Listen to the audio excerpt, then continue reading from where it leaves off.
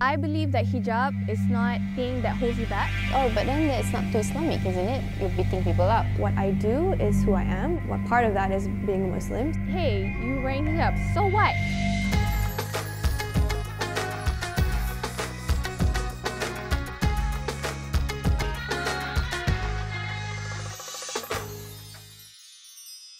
My name is Chut Iffa Iza binti Tengku Ermanda.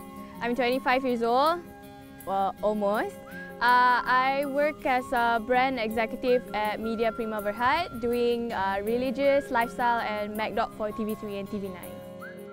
Back in school, I had a friend who told me that, oh hey, I wanted to try rugby, and I was like, what? No, it's so dangerous and brutal. I was like, yeah, back in school I had that.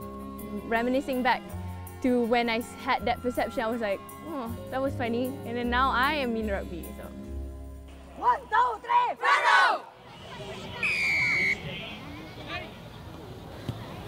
Okay, so our game is against the Bangkok Bangers, so let's go.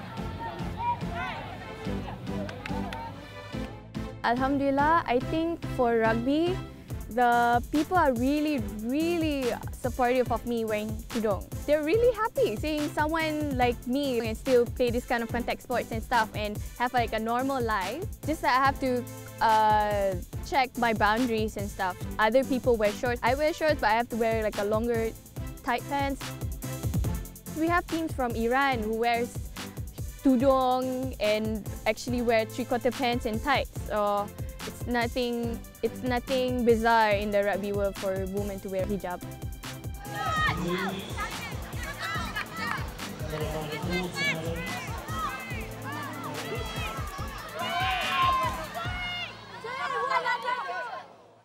Although I'm wearing hijab, it doesn't mean that it restricts me from doing the things that I love. Like, it's just that I have to do the things that I love the way Islam is. For example, like playing rugby, I have to cover my aurat. I just have to wear long tights and long shirt, then I'm all good.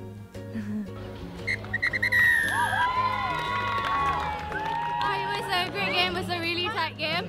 Alhamdulillah, we actually won against Bangkok Bangers! Woo! So SEA Games and Asian Games was part of highlights for my contact rugby. For touch rugby, I play with Scorpion Putrajaya.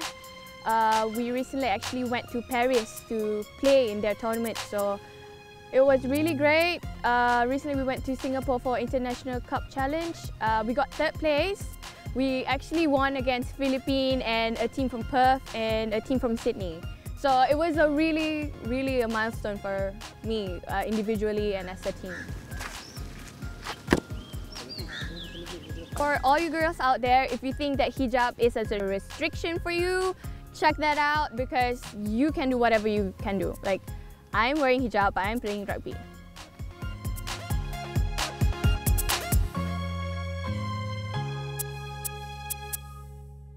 What I do is who I am. What part of that is being a Muslim. So I've never separated religion with what I do. For me, it's just how I express myself, and that's what art is to me. My name is Sharina Shahrin. I'm 22 years old and I'm a visual artist currently based in Kuala Lumpur, Malaysia. I currently open a studio called Everyday Studios, and I'm working full-time as an artist right now.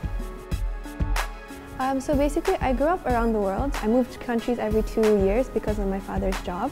The more you travel, I think the more you see the world and the more your eyes open to different cultures, for me, different art forms. So I think I developed a strong interest in art since a very young age. I think in Malaysia especially, we don't have enough appreciation for art, especially the type of art I do, which is like quite contemporary, like abstract. So I think I just ultimately want to change the perception of art in Malaysia.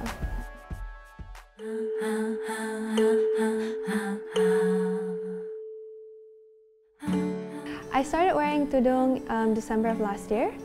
I used to live in London where I was studying, and I started experimenting with tudung there during last Ramadan. It was 19 hours of fasting, so I had a lot of time to think.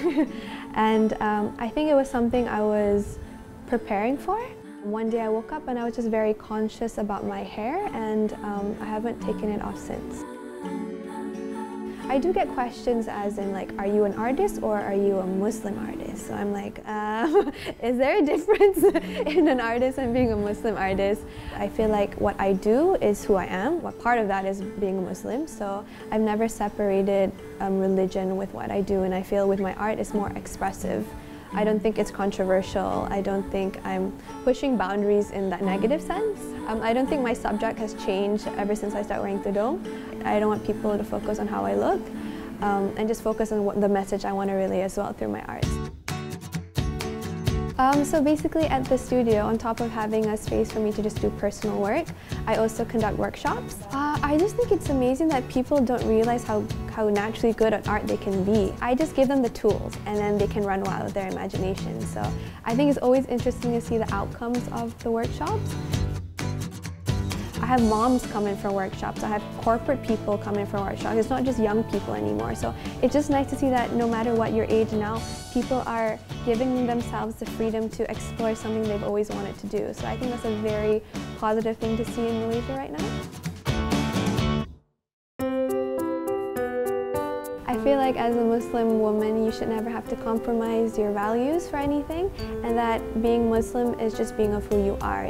I think being a good person and being a good Muslim can allow you to pursue anything you want to do as long as your intentions are there. So never stop dreaming. I think always continue to perfect your craft, and never allow other people's judgment of you, especially when it comes to your physical appearance, to deter you from the path you want to take in life.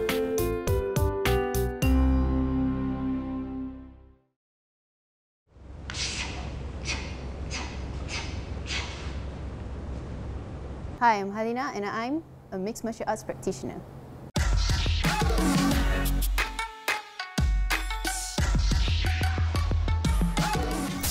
Hi, my name is Halina binti Muhammad Zaini. I'm 25 years old. I'm living in Shah Alam.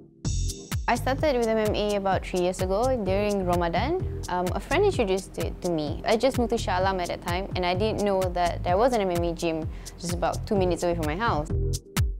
So one night after Tarawih, he put me here, and then I never stopped.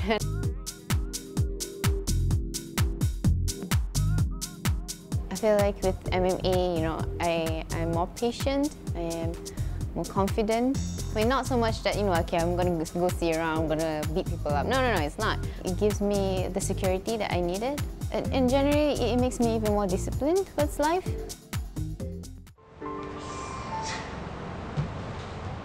It's the night before that you wanted to fight. You know, you start having all these scenarios in your head. Okay, you know what? Am I going to win? Am I going to lose? Am I going to get like punched real bad? Step into the cage. Everything just goes away. You just like you stop all the fears just went off, and you know what? She's a girl. She's a human being. You're just going to fight. Well, initially, before I put on the tudung, I would come to training, I would wear my shorts, and just tights and shorts. It wasn't long sleeve. You know, it makes you feel even more freer to follow the movements and everything.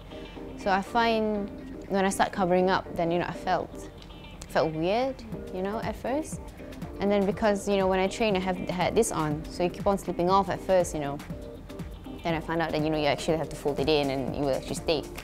The people that I spar with, they're nice enough to tell me, okay, Halina, your hair is showing, let's stop for a while. So they will actually tell me that. So it's nice. I guess it comes from your nawaitu, niyat within, you know. Why do you want to wear tudung in the first place? It's yes, because you want to cover up because of God, you know. So I guess that's one of the things that pulled me, that made me sustain my decision was because of God. You know, a lot of people were like, what? You do MMA, but you look so ladylike or so demure, and I'm like, yeah, that's the thing with MMA, you know, you don't expect. You could see a girl wearing like long jubah, long tudung and everything, she could beat you up, you know.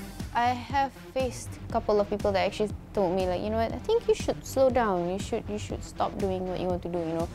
You're a girl, you know, in the future then, you know, you're gonna be a wife, you're gonna be a mother, and then, you know, you don't really want to carry your baby with a broken, and I'm like, dude, it's my life. You know, don't tell me what to do. To all those wearing tudung, don't take this as a restriction. Don't let society tells you, not just because you're wearing tudung, that you have to stay at home and cook and everything. No. If you want to do that, you do that. But at the same time, don't let this be a restriction.